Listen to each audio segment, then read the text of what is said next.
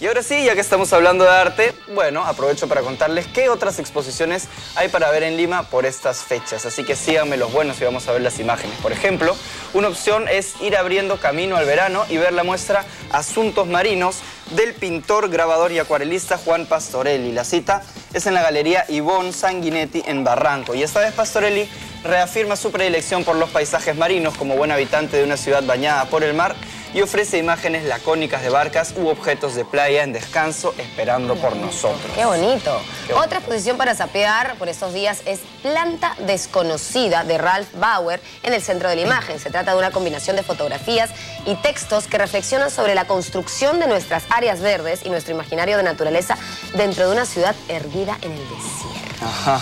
Así es, hay que repensar los parques y los espacios públicos en Lima. Aprovechen que la muestra ya está en sus últimos días. Por supuesto. Y una tercera opción a la cual pueden acudir este fin de semana o alguno de estos días es esta, MirArte. Si quieres ver arte fresco, arte de las nuevas generaciones, bueno, entonces dense una vuelta por el Instituto Peruano de Arte y Diseño en Miraflores, donde se está exponiendo MirArte, una muestra de diseño y fotografía que recopila los mejores trabajos de los egresados. Y así queda demostrado que desde el diseño se pueden generar estéticas comparables con obras de arte. El curador de la muestra es Luis Lama, así que no se la pierdan, hay muchas opciones de arte para ir a conocer. Qué bonitas imágenes de esta última también, ¿no? Esta última exposición. Así es. Bueno, ese fue nuestro recorrido semanal por las galerías y ahora quiero hablarles